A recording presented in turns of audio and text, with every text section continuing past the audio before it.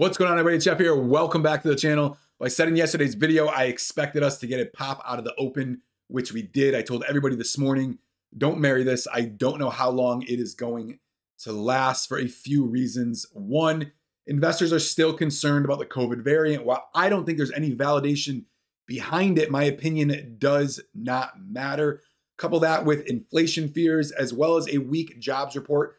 And President Biden not really doing a good job trying to ease the fears of the public or investors was just another recipe for disaster. So in this video, I want to talk about three specific things.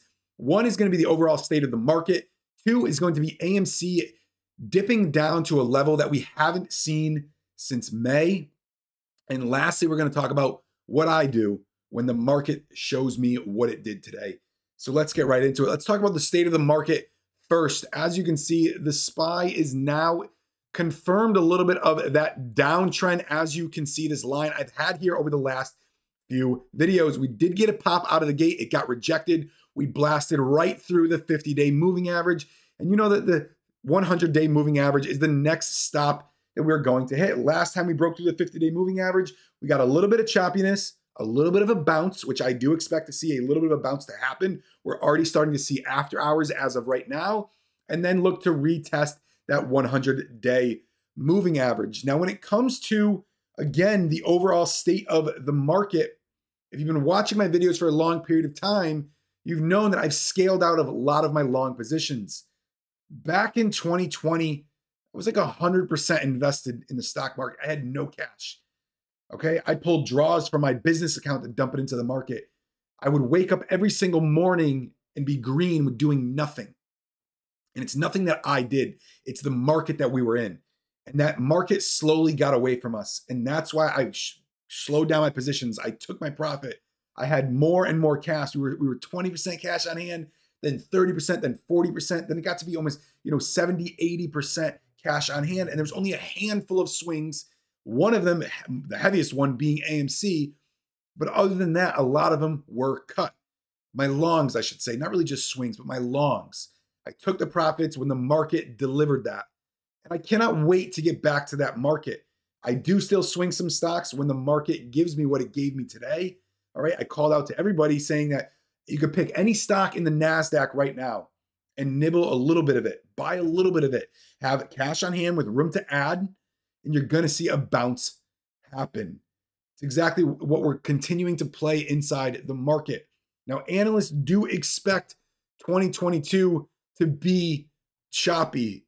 Strategists right here, strategists have begun to deliver their outlooks for the stock market next year, and many are tempering expectations after this year's gains. Now, it is very unlikely for the S&P to not have a correction, a 10% more drop in the second year of the bull run, and the second year of the bull run is ending in March. The S&P 500 is unlikely to repeat these kinds of returns next year, and that's okay. There's still plenty of money to be made inside the market. And remember, the stock market is a marathon. It is not a get-rich-quick scheme. It's very simple. You buy when everyone's fearful, and you sell when everyone is greedy. Now, if you got into the market thinking that this was something that you were going to pump in a little bit of money and just walk away with, hundreds of thousands or millions or whatever, sadly, I'm sorry, you're wrong. You probably heard about the stock market from somebody who doesn't know anything about stocks.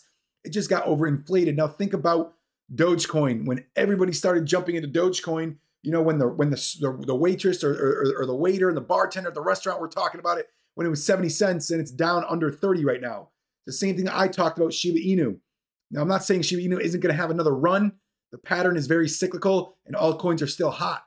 But when your barber is talking about it, when it's, eight thousandths of a penny, okay, it's down almost 60%, 50% from where it was. When everybody's talking about it, that's when your ears need to be like, wait a minute. When nobody's talking about it, that's when you need to get in. It goes for everything, okay? So let's get into AMC. A couple things I want to talk about with AMC. Let me find it on here. We have broken down to levels, like I said, we haven't seen since May. And the first thing I want to talk about when it comes to AMC is this. If you got into this play because of the fundamentals you learned about, well, none of that has changed. All right. We're sitting at about $30 after hours right now. We've been there all throughout August. We were there. It ripped all the way back up to 52. But it doesn't matter whether we're 30, 40, 50, 60, or even 72, 62. If you're in this play to enforce the shorts to close out their positions, for the naked shorts to get exposed, for the synthetic shares to finally come to fruition, all right, then nothing has changed when it comes to this play. Now, if you invested every single penny in this and you have no cash on the side and you haven't made any money working, well, then I'm sorry, you probably should have been working, all right? Probably should have some cash on hand to be able to add to some of these dips, to be able to dollar cost average in your position if you did buy in the 50s or 60s. And nobody should ever go 100% all in on their portfolio. All right. As you know, I'm clearly not 100% of my portfolio inside AMC because I play other stocks. So therefore, obviously, I'm not. I also have a family to look after. I have a child to be able to, God forbid something happens to me. I have to be able to support them and leave a legacy for them. Okay. But nothing has changed when it comes to AMC. And if you watch my videos, you know yesterday that because we saw levels at 30, what was it, 33.24? 33.24, we haven't seen in a long period of time. I added to my position because I still know what is in front of us, okay? And I can handle these dips. I can handle these pullbacks. Now, there is a lot less buying in AMC. I'm not going to sugarcoat that. I don't know who else is talking about why you shouldn't buy AMC or buying AMC isn't working. That doesn't make any sense to me. But I will tell you this right now. There clearly is less buying when it comes to AMC over the past 2 weeks. And by looking at a chart, I don't care if you're new to charts, you haven't been investing in the stock market a long period of time, it's very clear to see that. We had that line drawn at $36. It was strong. You better believe it. But just those guys, the bulls holding our side, knowing where it stands at 38 and at 36 right here, well, they've all got their fears. Now, the one good thing about the entire market pulling, and if the market does continue to pull, is the fact that these large funds, their leverage, the amount of that they can access on margin, because their portfolio is going to be dragged down, their capital is going to be dragged down, the liquidity requirements are going to be raised, it does give us a better chance at margin calls happening. I'm not going to say it is guaranteed to happen, okay? I'm not going to put out a video or a thumbnail on here saying it's confirmed as of tomorrow, we're going to 100 grand. I feel like some of you guys saw that and got a little bit too excited, all right? But that's not just the reality. It's not going to go from $30 to 100 grand tomorrow.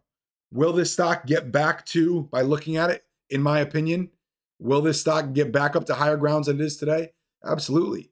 It became insanely oversold, okay? So if you are panicking and if you are nervous, that's understandable. I'm not going to sugarcoat that. I get it.